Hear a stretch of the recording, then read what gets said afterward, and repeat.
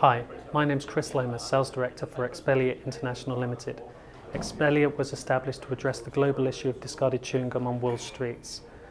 At the moment we spend $19 billion globally buying chewing gum, but it costs a staggering $50 billion to clean it up. And much of that cost is made up of conventional methods of removal such as jet washing and steam cleaning, both of which are not only a drain to the budget, but also to the environment, using huge amounts of water and energy.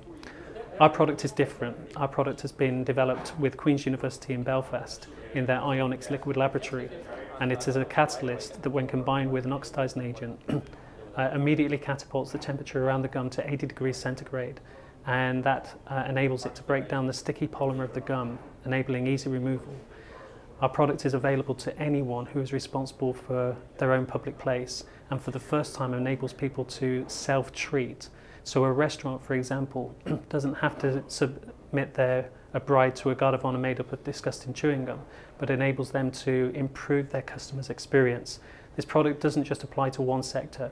This is applicable to every industry and every sector available to us, and anyone responsible for a public place. This is about improving our environment and improving the aesthetics of our environment, and we're excited to launch our product today.